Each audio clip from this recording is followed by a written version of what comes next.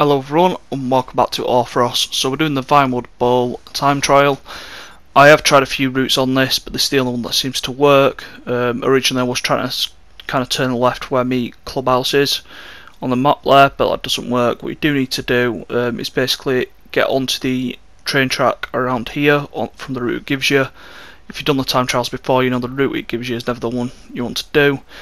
The sawmill time trial, for example, you'd enter the train track onto the train track around where I just had the cursor there, just next to the sawmill, and you basically work your way around. It's a little bit hard to make it clear just from the map alone, but if you watch this clip for a couple of minutes you get the full idea. So you're just going to follow the normal route round until you basically get under the bridge and under the train track bridge, and then across the bridge that goes over the water leading to the lake, and then you basically get yourself up to the train track. So we'll be bringing you around to there. Always on a bike, make sure you're pulling wheelies as much as you can. I'd recommend completing this one on a bike and not a car. I'll show you why in my next clip. I've done a short version of it and I've done me completing it on a car as well to show the full thing. But basically you've got less chance of costing you part of the 100 grand you're about to win for completing the time trial if you do it on a bike. There's a lot less chance of launching your vehicle into the water from doing it on a bike, so always good to know and something to watch out for. Again, on the bike, make sure you're pulling wheelies as much as you can just to get around the track. Apologies if I've not got the cursor on here. I've done the route a few times, I kind of know it now.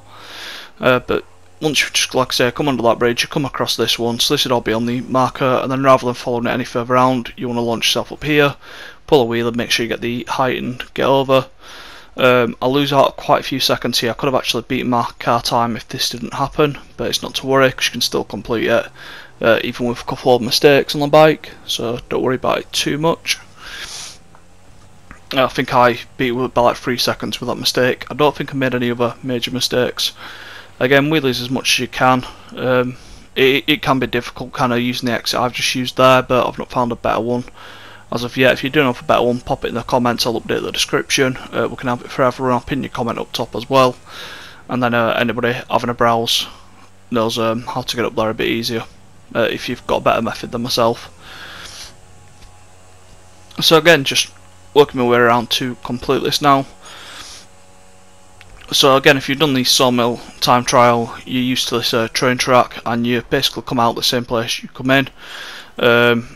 I got a bit too far on this one. There's actually a path just to the left here that you want to get on, but I used a bit too much speed, so it dropped me down to the next level, and it's not too much to worry about because you still come around to the same area here, and this is what you're aiming for. I'd slow down just before this bush because there's a stump there, and if you hit that you're going to come off your bike again and not finish the time trial if you've already come off it once. If you do come off it a little bit, again if it's about 10 seconds you should be alright.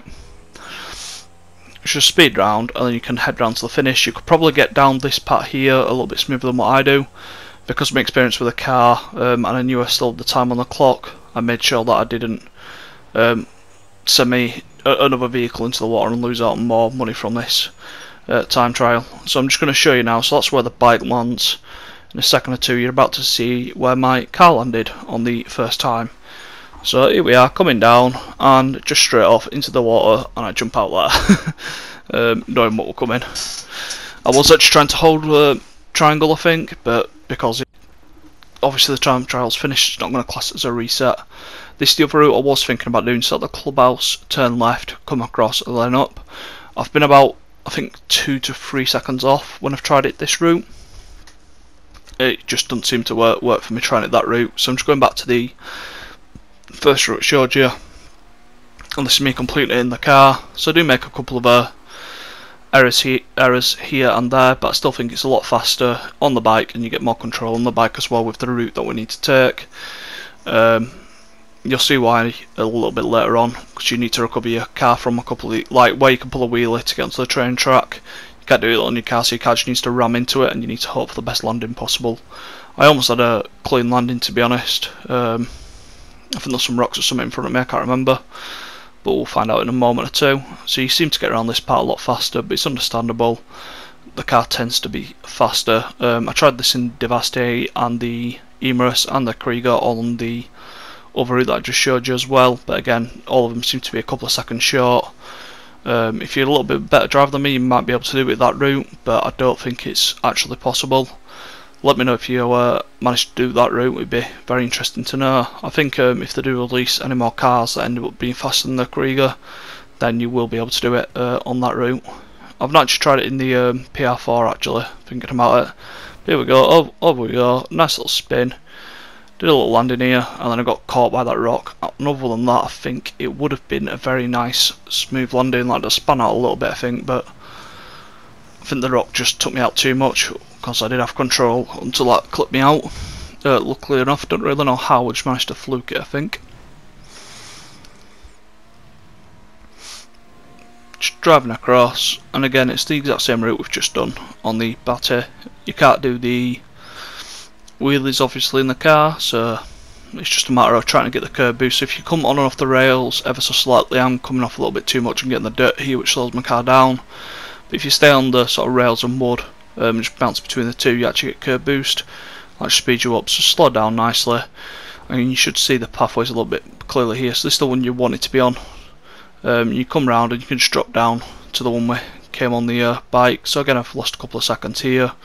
You can also stay on it and rejoin the same route, just where them rocks finished there. I think you saw it come in, and it was quite bright with the.